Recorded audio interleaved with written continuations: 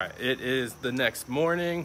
I got home last night and did not feel like unloading this because it was about 11 o'clock. It was a good 7-hour drive down there and back. But I went down to Reedy Fork and got some of the soy-free organic feed for the chickies.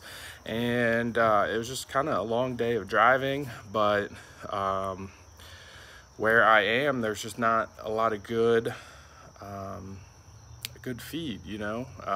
You can get New Country organic, but by the time you get a whole tote and pay tax and everything, it was just under $1,500. So it was cheaper for me to drive down to North Carolina.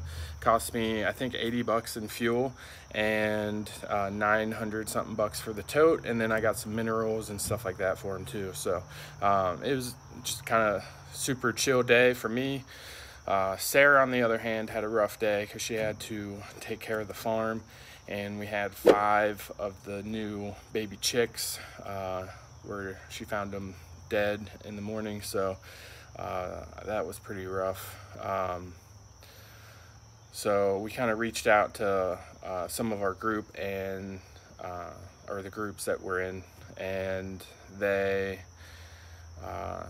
recommended calling the hatchery. So I guess it's kind of been common a little more lately.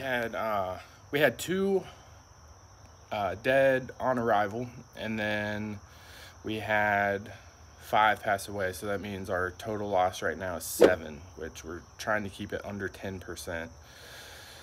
So you know, they're not even a week old. So this is the first time we've even had a death, knock on wood, but man, it sucks, you know.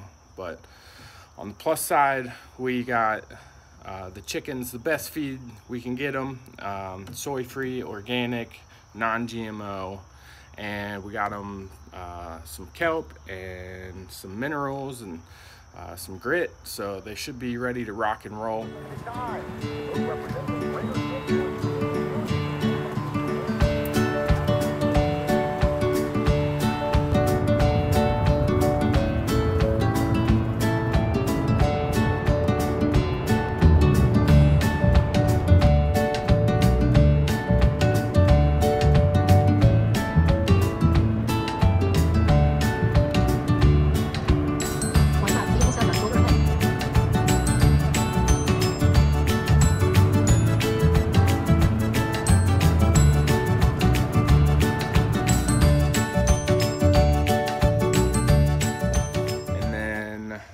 I really need to weed eat, string trim, whatever you want to call it, and get some of the fields cut. But first, I have to run some errands and go pick up some milk because we own a couple shares of a cow, so we can get some raw milk. So that's pretty cool.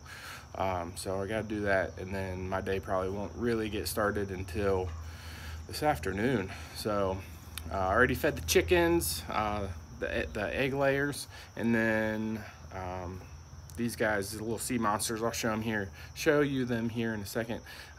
Man, they've got a 24/7 buffet and all you can eat, and we're just gonna rock it and see how it goes.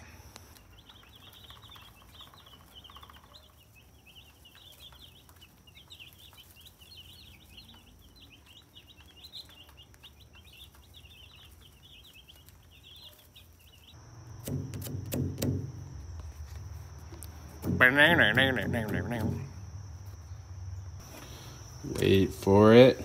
Wait for it. Oh, yeah, no, that was not as exciting as I thought it was going to be. What about this one? This one might be a little more exciting. Got a little bound up. Let's see, this is the one I think that kept falling off. One of them I had to stop a couple 100 miles and reattach it. Meh. Lame. Sometimes it's just to get a good pop, you know, like bubble wrap. You know, bubble wrap is fun. I think everybody loves popping bubble wrap. If they don't, it's kind of weird if you don't like popping bubble wrap, I guess. So, I like popping bubble wrap. Everyone I know likes popping bubble wrap, but maybe I'm the weird one. Probably that. All right, so if you're wondering, yes, I wrapped this. I put the tarp on top and wrapped it with it's like industrial saran wrap. You can get it at Walmart, Target, Office Max, whatever. Probably Amazon for sure. It's just what they wrap skids with.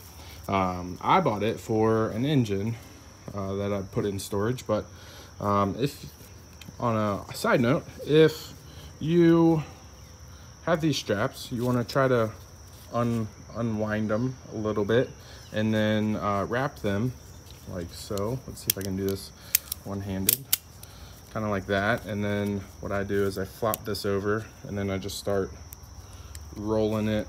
Oh, it's not gonna work, is it? I start rolling it like this around the strap, and then that way you've got a nice little bundle when it's all wrapped up.